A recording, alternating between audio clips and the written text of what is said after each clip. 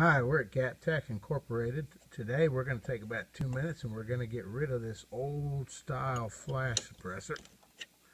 And that's just a matter of backing this off. And we're going to put in its place a GAT-TAC flash hider system that will have a host of features that are much better than what you have. Now if you've got a lock washer or a set of shims or a crush washer, you can leave it right there. Now this is one of several models of GAT-TAC flash hider system flash hider units. It comes with a GT1 adapter and 3 styles of flash hider, and that GT1 adapter goes right back on those half 28 threads. Now it's time to put maybe a drop of blue Loctite on there. Run that up. Get a good open end wrench, no adjustable wrenches here, and you snug that up. Then you take whichever of the 3 styles of flash hider units you have and you run that on there, right down there.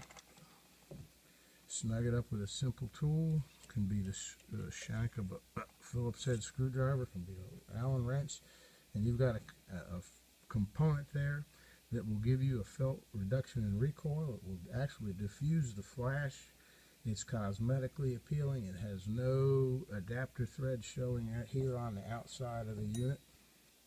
And you only have to put the GT1 adapter on there one time ever. That's all you have to do. When you're done shooting, you want to clean your gun. You back that off. And you get your inexpensive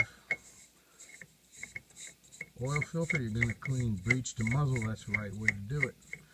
So you clean your gun. When you're done, this comes back off here, goes on your bench for your next session. And then any of the 3 styles of GAT-TAC flash hider system components will screw right onto there. You've got choices there also. Snug it up with a simple tool and you are good to go. That's GAT-TAC flash hider systems. You can look us up at flashstealth.com.